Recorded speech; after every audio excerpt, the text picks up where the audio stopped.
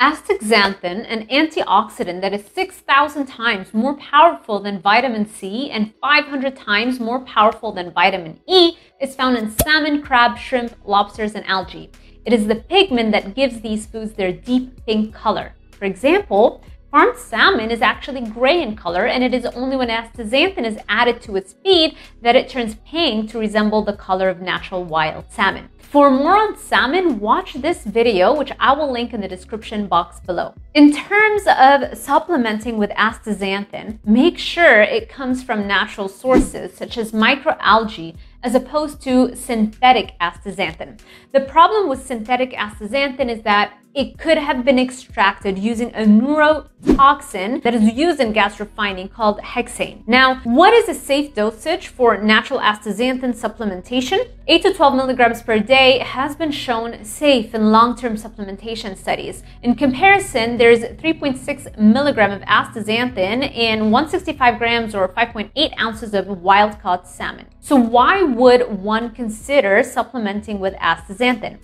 Astaxanthin supplements are generally taken for improving eye and skin health, exercise performance and recovery, and hair loss treatment. Let's address exercise recovery first. Animal models of astaxanthin supplementation has shown promising effects on exercise recovery.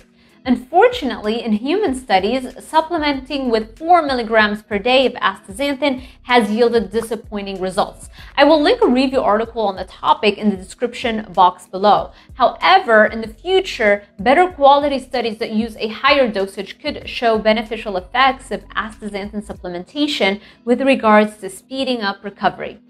And since it's been shown to be a safe supplement up to 12 milligrams per day, it might be worth a shot to look into supplementation and see how that impacts your recovery.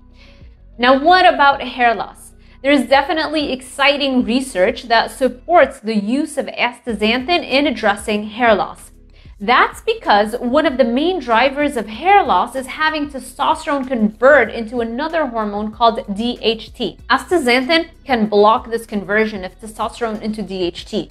Lower levels of DHT mean less likelihood of hair loss and even less likelihood of prostate enlargement. I will link a relevant study in the description box below. While it's important to focus on whole food astaxanthin sources, if you would like to supplement, make sure you're getting the natural form as opposed to the synthetic form.